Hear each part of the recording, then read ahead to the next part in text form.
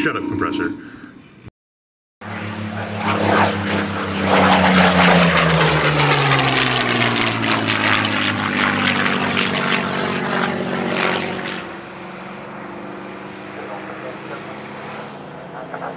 Hey everyone, Matt here with Duke's Models, and welcome to the kickoff of a whole new build series.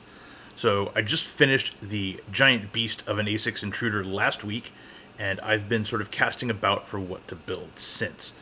And honestly, a lot of different candidates popped up, and ultimately what sort of knocked them out of contention in various ways were things like, I'm not ready to tackle another glossy blue aircraft after the Corsair last year quite yet. I'm not ready to tackle another gray thing quite yet, because the Intruder was a fuckload of gray.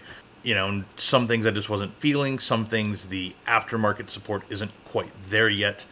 So I decided to go with another revival project.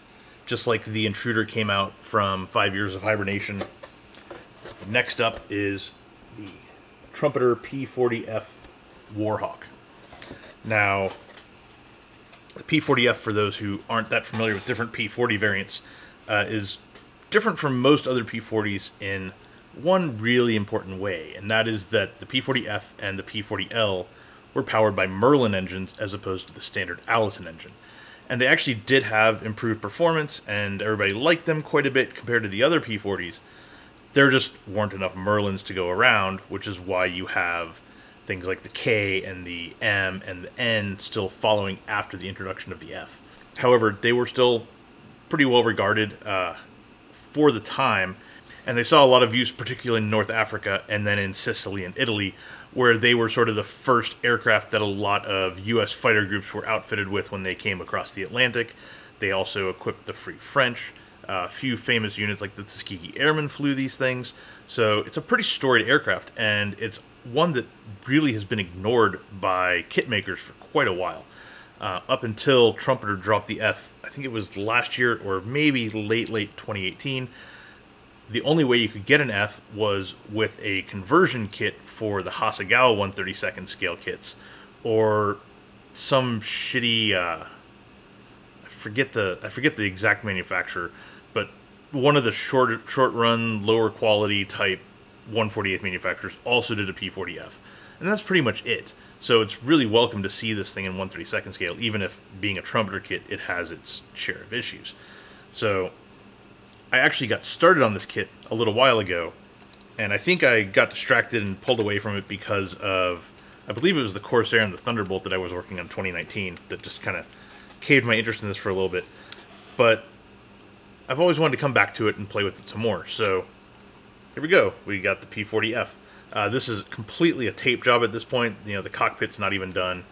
I fucked up the original spinner, so I actually went out and bought a second sprue. So working on the spinner as well. As you can see, it's got some Barracuda wheels on it, already mounted to the landing gear. Basically just a press fit. It's actually a really damn good fit. So one less thing to worry about. That'll be a nice change of pace from the joys of the Intruder's nose gear. What can I say about this kit overall? Basically, I think in general, it's a very straightforward build. It doesn't have the split tail like the Hasegawa kits have, which is great to see. The wing, even though it looks like there are gaps at this point because it's just kind of all sort of taped and held together, the second that you apply some dihedral pressure to it, look at that, they sink right up. The wing joins are interesting because, as you can see back here, it's got openings for the landing flaps, which I am not going to be deploying probably.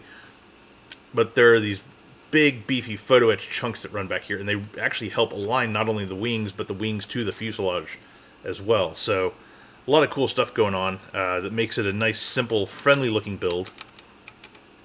The intakes, as you can see, the holes through the sides of the cowl here, there's actually a plate that mounts inside, and if you're using the fishtail exhausts, they come as individual little exhausts, so you can literally plop them in after everything is said and done, which is awesome.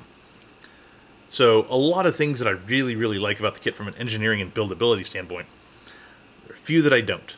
One of them is, if you look up here at the instrument panel combing, and that lovely seam running right down the middle. So once the fuselage is closed up and glued and everything, and that's closed up, that has to be attended to without getting shit all in the cockpit, which is awesome, right? And then the windscreen, come on you. The windscreen fits decently, but as you can see, there is basically no forgiveness whatsoever for like framing around it or any of that stuff. It's just literally glass onto the plastic. Not my favorite thing in the world, but I don't think it'll be that bad because the fit is actually pretty good. The other thing, the Hasegawa kit actually has these window scallops sort of internal, and then you literally put two clear parts around them, sort of on the outside, and you just mask off the scalloped windows. Trumpeter kit just gives you the scalloped windows to kind of drop in there. Again, we're talking a glass to plastic join, which is never ideal. So those are probably my two biggest construction annoyances with the kit. The only other massive annoyance that I have is it just me, or does this cockpit look gigantically wide? Just humorously wide. You know, I can swear that opening is bigger than in a P-47. It is gigantic. The stick looked like, I don't know if you can even see the control stick in there, but it looks like it's a baseball bat. The seat that they give you in this kit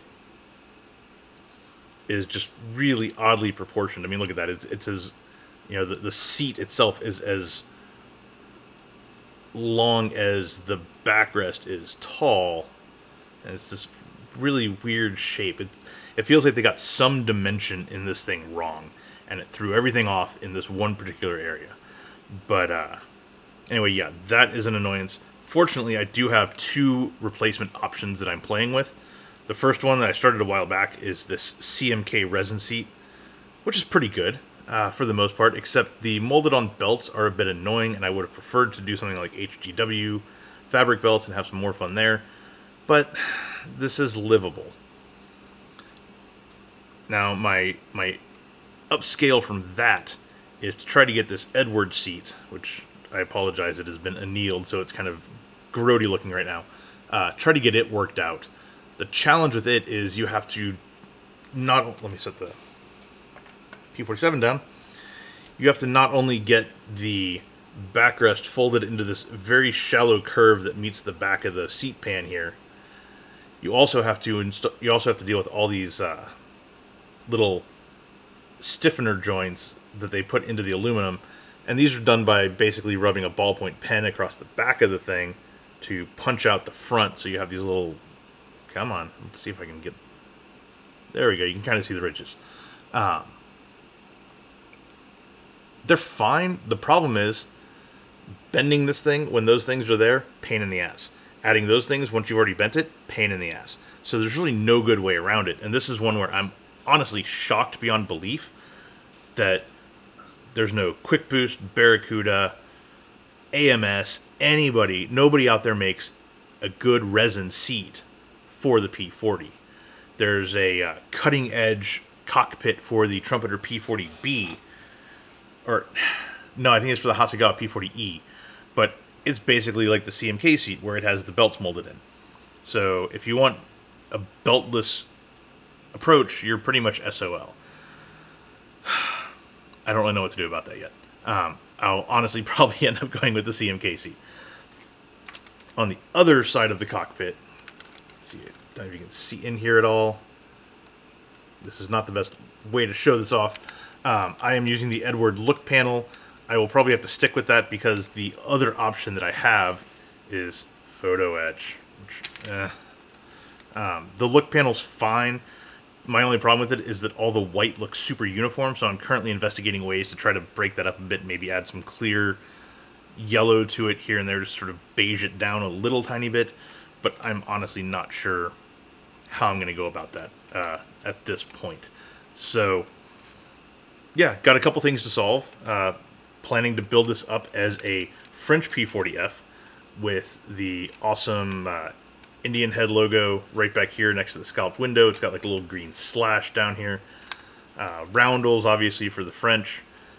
And the one I'm doing is actually number 9, which on the reference photo I have has a nice little bit of nose texture that says Maggie in a cool sort of fat shadowed font. I will probably keep that, but I'm kind of tempted to go and swap that out for my daughter's name, just to, have a little bit of fun with it maybe, and give myself a bit more freedom for not adhering to the references as closely as I normally do. But I'll kind of make that decision when I get closer to painting and all that stuff. So yeah, that in a nutshell is the P-40F, and hopefully it's going to be a slightly faster, maybe slightly more relaxed build than the A6 was, and a good chance to play around with some desert camo, which I haven't really tackled in a long-ass time. I think maybe going back to the Spitfire 8 that I built in 2011. So it's been a while since I've played with like the Middlestones and Dark Earths of the world, and doing those in a nice battered fashion to a P-40 will be hopefully a lot of fun. So stick around as more episodes start trickling out in the coming weeks, and check you later.